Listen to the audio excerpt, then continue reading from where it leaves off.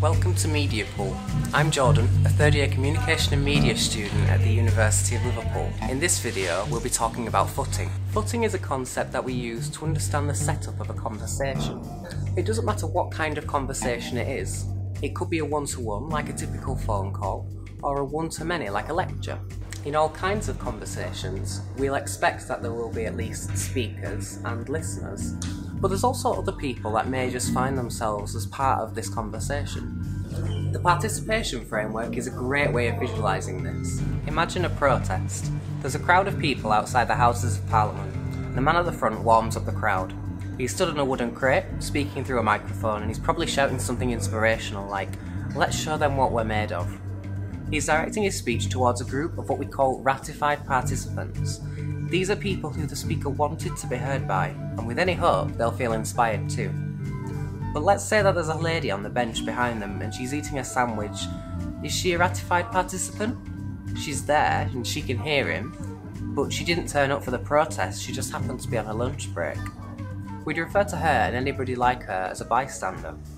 They're not doing anything wrong by being part of the speech act, and I'm sure that the speaker doesn't mind them being there, but they weren't the intended audience.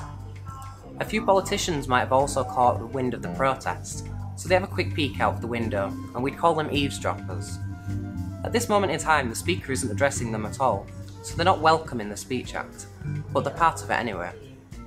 That's one example of how we can label different people in a conversation. Erving Goffman, who you might have heard of with his previous work on face theory, discusses this model in a lot more detail in his 1981 book, Forms of Talk. It's quite a difficult book to get your head around, but one that I think will prove quite useful and actually quite rewarding in terms of understanding this concept of footing. The production format focuses mainly on the speaker. We can give the speaker either one or a combination of three separate different labels. The principal is the person with the initial idea. The author is the person who takes those ideas and converts them into words. And then the animator is the person who speaks those words aloud. If you're simply talking to someone, you're doing all three. You're coming up with the initial idea, you're coming up with the words, and you're speaking them out loud.